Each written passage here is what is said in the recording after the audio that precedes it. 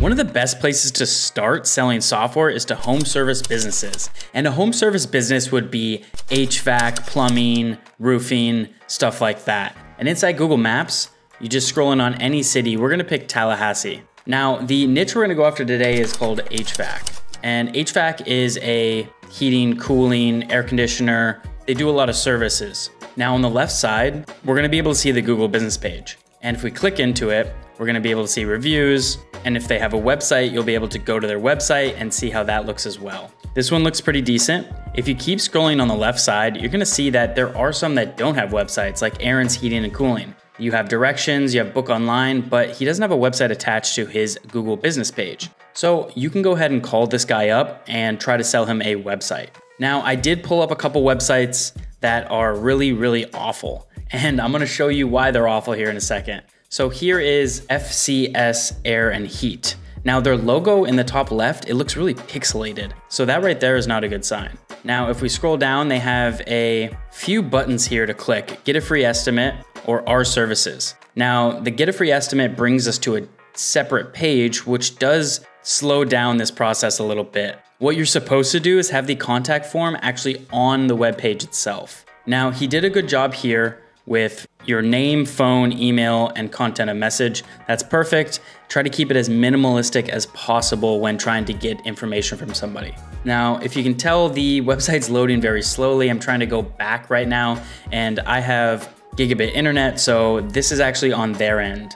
So we'll just try to refresh that again. There's a lot of wasted space on the right side here, and this doesn't really line up that well if you look at the texts, and the buttons are a little off center. It's not really great. It gives a kind of weird aesthetic feel to it. Now, if we scroll down, you can see that he has a branded truck. That's perfect. I would have that front and center at the top, just kind of showing that he's a legit business. He does include his license number here, which is great. And he's got a little bit about himself here. Now, they do have a service page here, which is repair, replacement, service, and ductwork.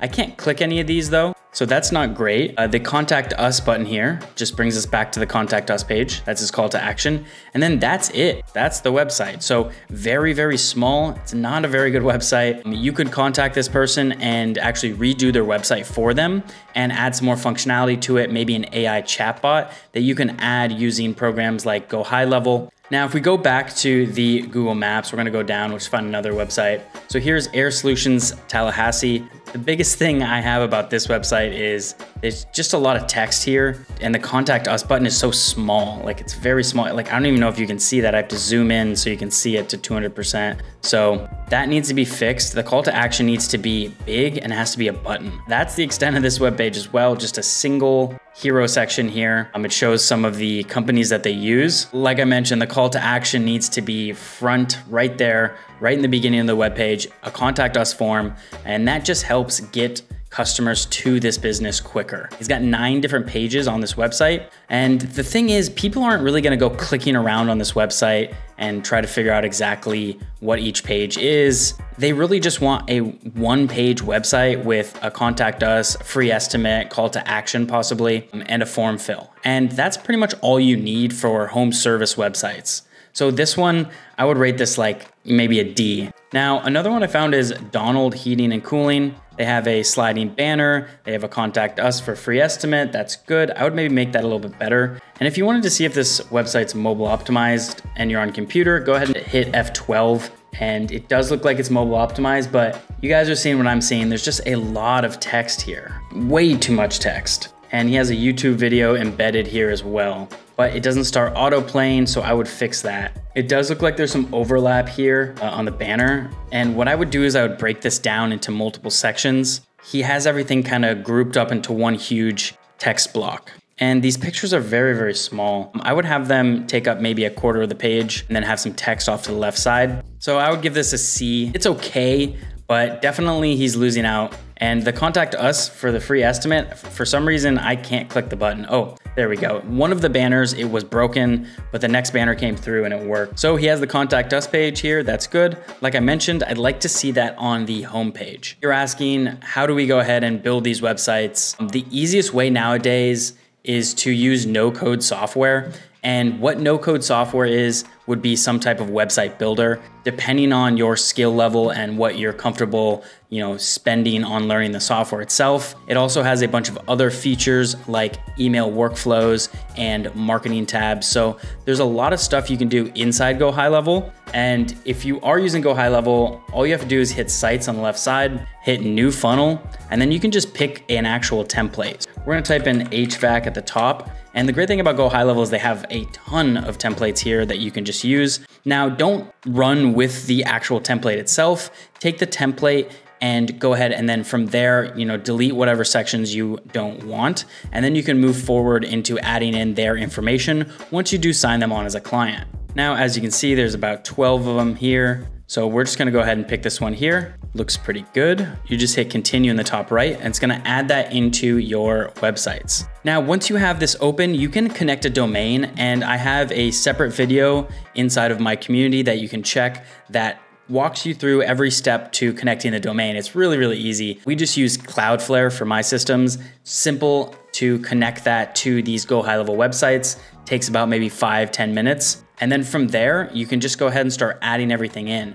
For example, you can add their logo in up here, click the logo, and then on the right side, there will be a spot where you're able to actually upload the image right here. And as you can see, everything in this website builder is click and drag. So if we wanted to click any of this and move it around, we can do that. Let's say this is too many buttons. We don't want that there. And we can mess with these sections as well. That way, this is a little more lined. And you can always change the color of these buttons as well as add animations. So there's a lot of functionality in here that really helps the process flow smoothly.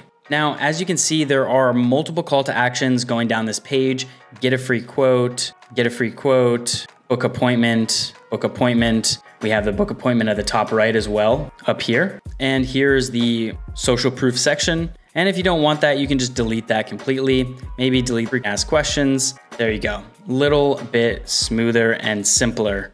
To actually make these buttons do what you want, you go ahead and book appointment, you click the button itself, and at the very bottom, it's gonna say button action. So it's saying, what is this button going to do? So you can have it open a pop-up, and then on there, you can have your form fill. That way they don't even actually have to leave the website. It will just have the pop-up right there. And we can add some urgency in there by saying book appointment today. Then all you have to do is hit save and publish, and you can actually go ahead and see what the website looks like by hitting this eye icon in the top right. All right, looks pretty good. Like I mentioned, I would spend about maybe an hour to fill out this completely for your client. And you can do a lot of practice ones just to make sure you know how to build a website properly. And you can sell these websites anywhere from $1,000 to $2,000.